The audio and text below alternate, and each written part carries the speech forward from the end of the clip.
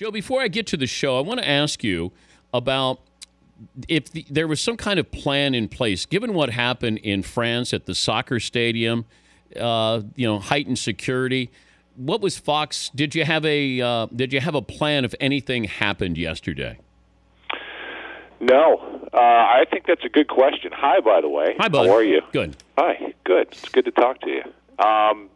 I think that's something that we have to talk about as a network, and I'm sure you guys will, and right on down the line. I think there has to be some sort of a contingency plan. I'm sure there is back in the studio. When we're out in the field, I'm sure something would switch over, and they'd be coming at you from the studio and covering it from a distance. But yeah, I think it's a valid question and something that should be talked about because when you're in, it just takes me back to 9/11 and what it felt like going down to the ballpark after the tragic day that America suffered and feeling vulnerable. Going down, I was doing the game for Cardinals TV and my dad was doing the game for Cardinals radio, and I remember driving down there seeing him and talking to him about it. You felt like, man, what's next? When's the next hit coming? And being in a big arena like that with 40,000 people certainly seemed like something that would be a target. And that was what led then to my dad giving that poem and the reading on the field. And it was like you needed something to say that it was okay to be there. But I think we're getting back into that territory, and it is worthwhile talking about a plan because as a network, that's not something we went through. Yeah, I saw a couple of the different stadiums that had security, had dogs out there just sniffing around, and I don't know. I guess the first thing I thought of was the same thing you did, is 9/11 and how we sort of relax sometimes and how vulnerable we are when we have a stadium full of people. Yeah, I mean, it's just our way of life, and then you get the awful wake-up call like we had, like they had in Paris the other day, and then it's like, oh, well, we have to be diligent. Well, obviously, anything could happen at any time in this sick world, and I think that this is something that has to be stayed on top of. I don't know. Who knows what's going on in airports across the country, and if we're really safe getting on a commercial flight, but obviously you can't bring toothpaste. They got that figured out. But whatever it is, whatever the new regulations have to be, I think you have to stick with it, especially when you have that many people. It wouldn't take much to scare people and create from what I read, they were hoping to create in Paris, which was some sort of a mad rush out of a stadium and all hell breaking loose. He's Joe Buck, Fox Sports. His new show, Undeniable, on DirecTV's Audience Network. That's Wednesday night, called The Packers and the Lions yesterday with Troy Aikman. At what point did you sort of look at each other and go, what the heck is happening here at Lambeau? Yeah, we did. We literally did. I would say about midway through the second quarter because, you go into those games and you just go play by play. And the way they started, man, they were spreading them out. Rodgers was hot. He was targeting Devontae Adams, who was working on a young corner, and it was just bang, bang, bang, bang. They were going down the field. It was like, okay, they're back. And then they stall. They get a field goal. Second time they have it, second or third time, Cobb drops one that Rodgers laid in his lap where he had the sideline to himself. Would have been a long touchdown or close to it. And looking back, it was like, man, did that change the entire game? Because you've got a 1-7 team on the other sideline. If Rodgers looks like Rodgers and he hits Cobb down the sideline and it's 10-0, who knows what the Lions do? But they let the Lions hang in there. And to their credit, they didn't quit despite the front office changes, the coaching changes. They kept coming, and I think Caldwell and Matthew Stafford deserve credit for that. Terrell Austin, the defensive coordinator, is a really smart guy and gets those guys playing. But there was a time where it was like, this just doesn't look like Green Bay. We've done so many great games of theirs, and he and I are both such fans of Aaron Rodgers and what they can do, and they're just off. It'd be easy to say, well, it's the line, or it's Rodgers. I thought Rodgers looked different yesterday and was off more than we've ever seen him, or at least have seen him in a long time, and it's just fits and starts, and it just is. It's a half step off, and it just doesn't look good right now. Week to week, I seem to lose even more knowledge when it comes to what is a catch in the NFL. Now, you're the play-by-play guy, the lead guy for Fox, and when I don't know if they have seminars on this. You have a rules official and Mike Pereira. Yes, we do. But do you know what a catch is? No. Here's the beauty of what I get to do. They've ruled out a catch. They're going to go under the hood, and let's send it to Mike Pereira. Mike, that's all I got. Because you're right, it seems it's a moving target, and it seems to change week to week.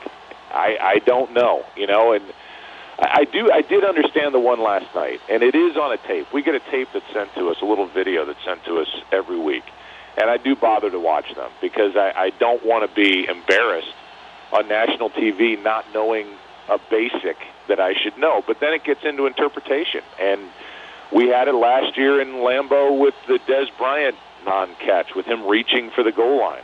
Mike Pereira thought that was a good call, and I read on his Twitter feed last night he thought the overturn of the touchdown or the no-catch result was the right call, and I really defer to him. But making a catch, getting 2 feet down, becoming a runner, I kind of get that, and that's what the call was and what Beckham wasn't last night. Chris Collinsworth said last night, and it's one of those where you're thinking it, probably, and then he just said it out loud. He goes, I don't know what a catch is anymore, and I do this for a living. Right. Well, I completely get it. And there are times where by the eye test, that's the one with the Dez Bryant. I didn't see 1,000 replays of the one last night. I was in transit. I saw it once, and then I read the Twitter feed and was looking at it a little bit, but boy, did I see enough of the one last year with Dez Bryant at Green Bay, and that's the one that by your eye, you know what a catch looks like, and you know what the act of catching a football is. He had complete control of that ball, and if not for the goal line, which is what he was reaching for, yep, he completely secures that ball going to the ground, but because he did the reach at the very end of that quote-unquote process, the ball popped out. It's no catch, and it's got to frustrate fans to no end. They don't get those tapes, and it becomes harder and harder to explain what the heck these guys are trying to accomplish with the rule book. Yeah, I know. I just think that these guys get punished sometimes for being great athletes. Dez Bryant. Yeah, that is well said. I agree with that. And Dez Bryant sniffing out the goal line last year, yeah, and that's ancient history by now, but I think that was the case. All right, the new show, and I saw the guest list, and that's Murderer's Row. You did a great job. The toughest interview of everybody that you've sat down with, not the best interview as much as the most challenging. Yeah, well, at least on this list is the one that we're starting with. We're starting with Derek Jeter because he's the biggest name, I think, on the list, and he's in a position that people haven't seen him in. But he just mastered the art of standing in front of a microphone as a Yankee player and being kind of the center and the calm for that team and really not saying anything. Yep. And so as that interview goes on, I think you see Jeter more and more comfortable and to the point where he brings up the rumors about what he gives women on their way out of the door with the gift basket rumor and the cell phone rumor in his house and all that. I brought up the cell phones, he brought up the gift baskets, and then you see his shoulders kind of relax. And then he's just talking like a guy, to the point where at the end of it, I was asking him these stupid, silly questions, and he was being combative back, and I said, you're just a little bitch. And he laughed, and the audience laughed. Thank God he laughed. But he's a tough interview because you know he comes in guarded, and you have to somehow find your way through the hands that are up covering his face. Otherwise, I got to tell you, these sports personalities and these greats, whether it's Gretzky or Aikman or Abby Wambach, Michael Phelps. Wait till you see that one. And it's not. I'm not saying it because of me. I'm saying it because of him. These athletes sat down and they wanted to talk. These were 2.5-hour interviews, sometimes 3, that they're cutting down to an hour, and it was wow. It was impressive that they were willing to give as much as they gave. I think we kind of hit a nerve with what we hope to do with this show. Who cried? Every one of them, including Jeter, teared up. Every one of the 13 guests we've had cried. Look at you. Look at I'm the Roy Firestone of DirecTV.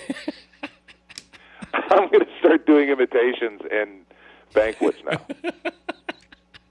Who was Waterworks? Who cried and then you couldn't get him to stop crying? Well, Michael Phelps, but he was crying because he was revealing stuff about the DUIs and about what it was like when he went into the rehab center and being shaking so much he couldn't walk.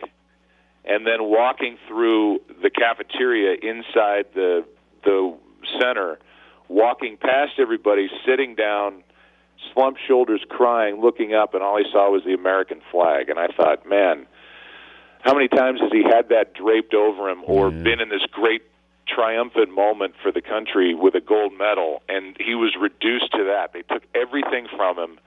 And then talking about what the second DUI meant to him, now he's talking about it in print, where he said he didn't want to live, and I pressed him on that, and he was close to ending his own life. And this wasn't like I'm crying because I'm thinking of my pet turtle in high school. This was real life and death, and how down he was, and how much he's changed. I've known him on both sides of that fence, and I'm telling you, he's like a different person.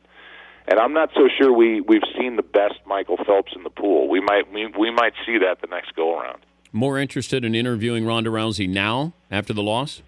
Yeah, I think he would have to be, because everything was so rosy and everything was perfect. And she was just winding him up and knocking him down, and now she's suffered a loss. I think that's what you always want. You want somebody who's tasted success. And all these people, I don't care who it is, Gretzky talking about what it was like as a 6-year-old playing with 12-year-olds and how he was, other parents were, looking sideways at his parents. I mean, I don't know how one year he had 270 goals in a hockey league, and other parents are like, "Hey, my kid's open too, Wayne. How about a pass?" And he was so good and so different and so gifted and worked so hard that he was not only celebrated, but from other kids, there was a lot of jealousy, and other parents, there was a lot of jealousy. So it doesn't matter who you are. Everybody's been through something, and I think that's what you learn coming out of this series. I did, and I think the audience learned that as well. Good luck on that. Safe travels. Thanks, man. Tell Troy we said hello. Thank you, Joe. I will, buddy. All right. See you, Dan.